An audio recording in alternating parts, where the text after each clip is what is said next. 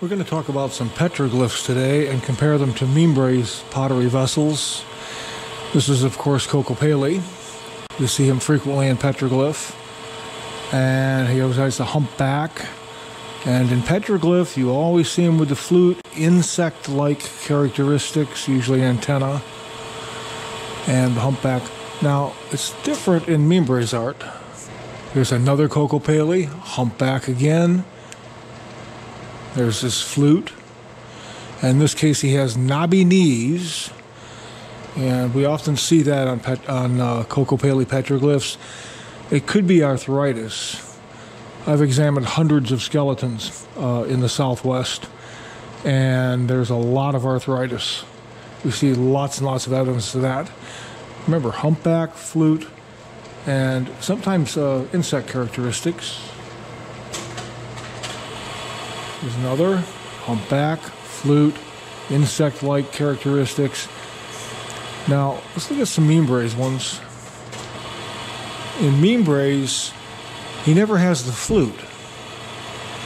He always has this little mantle of authority. A lot of characters in Mimbres art have that little mantle of authority. It just means that person's in charge. But he always has the humpback, very often an erection, and kind of cross-dressing. We see this kind of female characteristics. In some of the warrior twin stories, there's also cross-dressing going on. Brother Younger often cross-dresses as a female character. Now here's this actual staff. This was one Garrick Mallory encountered in 1880 when he researched the Southwest. And this is the actual little mantle of authority. We see that very frequently in petroglyph and on Mimbres depictions.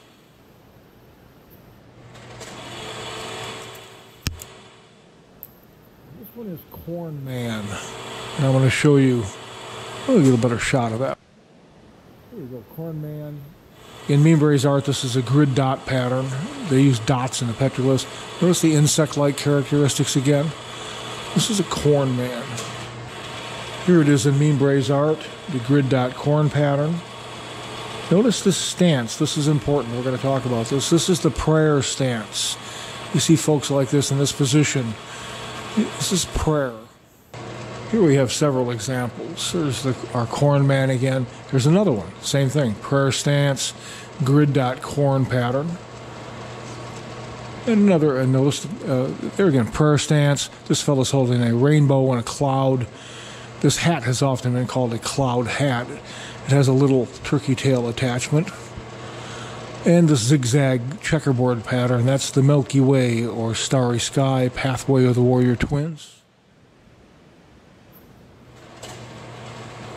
This is a very interesting petroglyph. This, usually you cannot date petroglyphs. We've tried all kinds of experiments with the patina, and it's just really, you can't date them. Unless there's something in the depiction that you know arrived in the Southwest at a certain time, like, for example, a depiction of a horse. Well, if you see a depiction of a horse, you know the petroglyph had to have been made post 1540, when Coronado walked up the Little Colorado River with his entourage. That's when horses arrived. So if you see a depiction of a horse, then you know it's post 1540.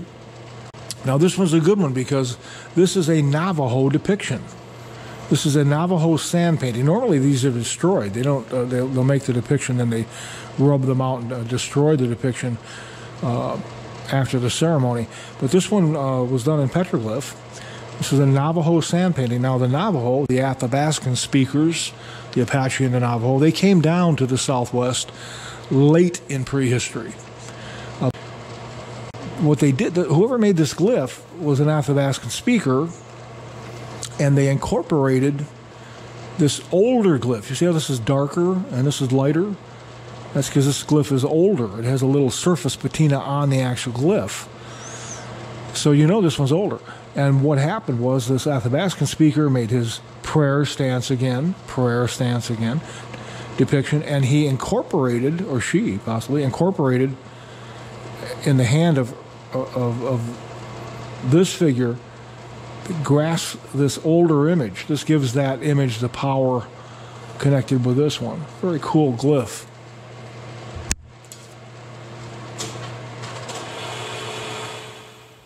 Here he is again, a little closer. I think the slide is in backwards, but he's incorporating the power of this horned prayer stance figure. Here's that really close up. In the hand. This is just a standard little anthropomorphic, little man standing there. Now, we're going to show some ambiguity between men and lizards in petroglyph. We see this all the time. Now, of course, in Mimbres, we see animal combinations all over the place. So, but in petroglyph, we see this man-lizard form all the time. This one I actually think is a horned toad or a horned lizard with a big round belly. Here's one in Mimbres art, horned toad or horned lizard. Notice that little life spiral in the center. I'm going to talk about that a little later, but very similar, big in prayer stance. The ambiguity is this tail penis thing. We see in petroglyph, we see this all the time. We see anthropomorphic figures with what could be a tail or could be a penis, and we see a lot of lizard, man ambiguity. I'm going to show you a few of those. Here we have probably a lizard, but in prayer stance again, with this long tail. But this ambiguity with the tail is also confused because there are a lot of lizards in the Southwest and around the world where if you grab them by the tail will detach and the lizard gets away and the predator just gets to eat the tail. And this stub tail thing further confuses this ambiguity in the petroglyph between humans and lizards. And I'm going to show you another one. This is a Mimbres lizard. We see these all the time in Mimbres art. Here we go. Now this is another human anthropomorphic figure. Penis/tail, probably a penis. Notice the positions. Now there's a prayer, arms up, but the legs are also up. If you see these legs splayed up, that means he is in transition. He's probably dying. Either going from one world to another, one realm to another, back to the underworld. If the legs are splayed up like that, that person is in transition, usually dying. Here is a very standard anthropomorphic, ambiguous with the tail penis. This almost looks like the Chinese character for man. But here again, prayer stance, legs down, he's alive, and probably a penis, not a tail. But this, you see this mixing all the time. Okay, here's a person that's has a very elaborate headdress, and prayer stance again, and this penis tail, this third leg, so to speak. See it all the time. Very common. Prayer stance again in a Mimbres bowl. And this person is transitioning from a human form to some sort of fish-tailed, beaver-headed creature. Probably a trance thing going on here, hallucination. It's a very lizard-like prayer stance figure. Here's another. Standard anthropomorphic. Some people say this is like determined or something. I don't go that far out. But here it is. St. John's polychrome bowl, great big communal bowl.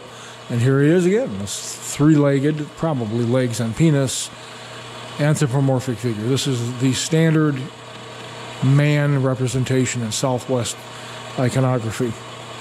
This bowl is a little bit under-fired prehistorically. It should be a brighter orange. This vessel needs to be restored. I probably will do a video when I do that. I have to put this back together better, correctly. Usually your petroglyphs are in panels like this with all kinds of stuff going on, and you really can't tell who did what when. You can tell a little bit by the coloration, but it's really hard to say. This is one of the confusions about glyphs. We tried to date these things. We tried experiments with, trying to experiment with the patina and see if we could change things. But the problem is it depends on which way the rock faces and how much water runs on the rock, and was it a rainy in the last 10 years. It's very hard to do.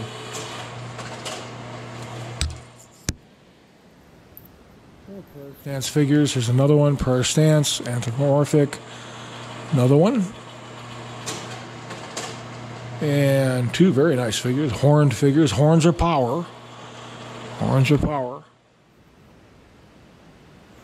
And prayer stance again. This is interesting, these curly arm things. And this is probably more of an insect. The multi-legs and the curlies. They look like arms in this headdress. This could actually be a scorpion figure.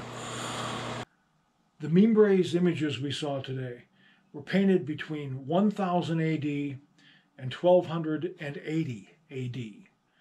And if you want, there's a lot more of them, and we're going to have other videos you can see. But if you want to get a copy of the book, Mimbres Mythology, there's a lot of these images we're going to be showing. Just email me, and the address is in the description in this video. It's just Cunkle at hotmail.com. That's Cunkle. And just email me, and I'll sign a copy and make sure you get it. Thanks for watching today. Give me a like, if you like.